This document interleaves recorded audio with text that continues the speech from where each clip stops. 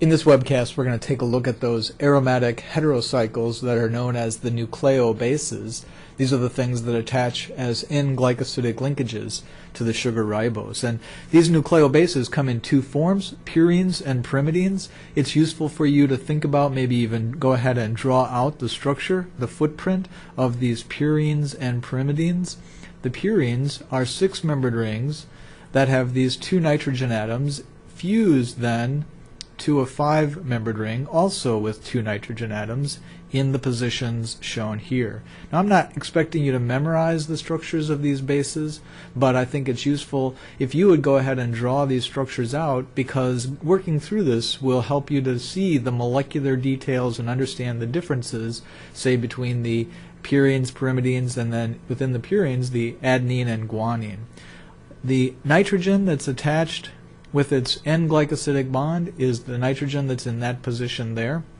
And this part of the adenine and purine, the adenine and guanine are constant. So I can draw these two structures up to this point because the two are identical at this, up to that point. So there's exactly the same structure, and where they differ is in this right hand ring.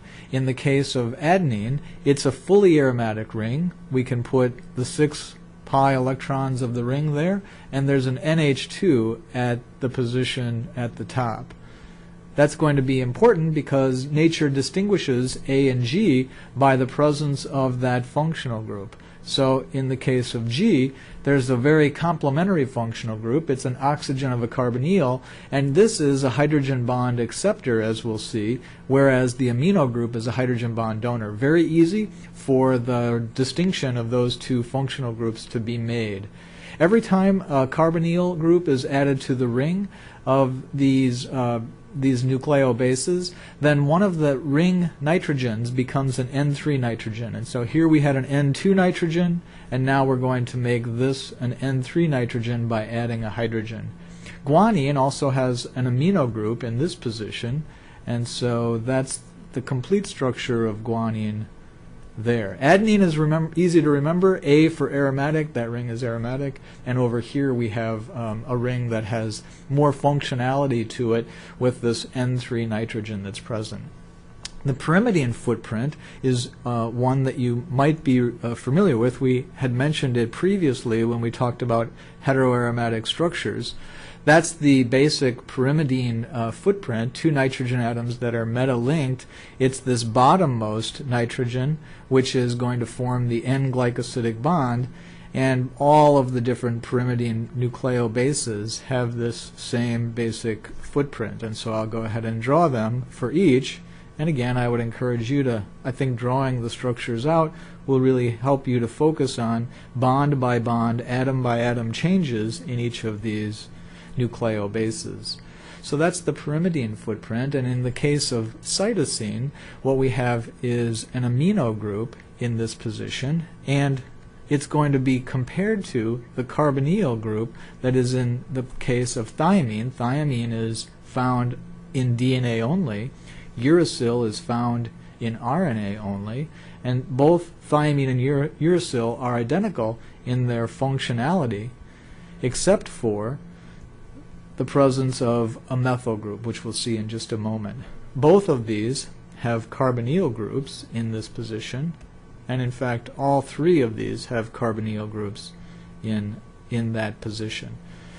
The presence of that amino groups means that we're going to keep this nitrogen N2, and there's a double bond over there.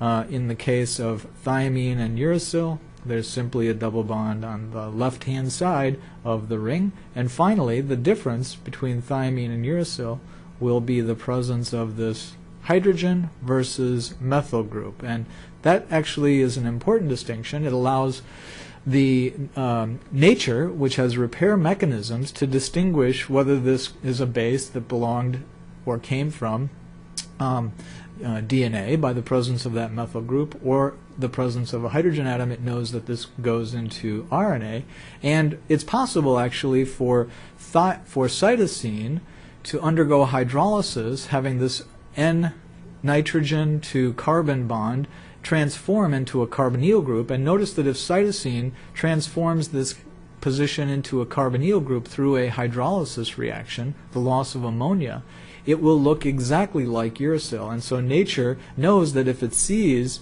a uracil in DNA, it came from cytosine, and it needs to replace that uracil in DNA with a cytosine. So hydrolysis, just once again to remind you, hydrolysis takes cytosine to uracil, loss of ammonia.